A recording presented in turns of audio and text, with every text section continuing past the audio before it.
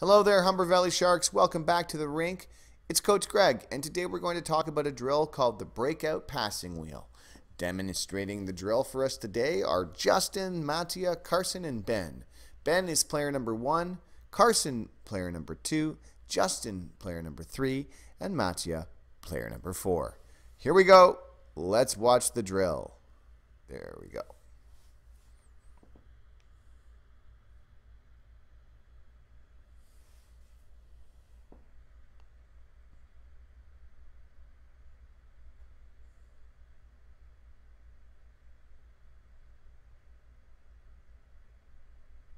That's the drill, and it can just continue.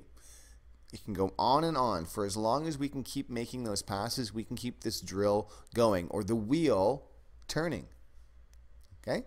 So obviously what we have here, in terms of thinking about this as a breakout, is that our players that are in positions of Ben right now, player number 1, he's kind of like in a defenseman position, isn't he?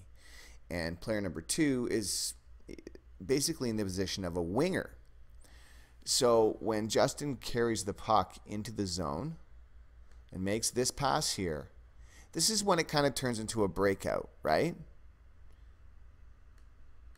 With Ben being the defenseman, making a pass to his winger on the boards, and Justin curling like a centerman and taking a pass from a winger.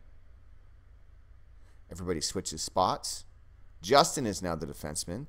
He makes a crisp pass to Ben on the wing, and Mattia plays the centerman role. Everybody rotates, and the same thing again. You can see that the success of this drill relies on the focus and attention that you guys pay while doing it. You need to have your eyes up. You need to be looking at one another. You need to have your sticks on the ice. You need to be ready. We need our feet moving. We want to keep the drill going, okay? That's the goal. For example, we could have a fun competition where we see which group of 4 kids can keep the drill going the longest without missing a pass, for example. Could be fun.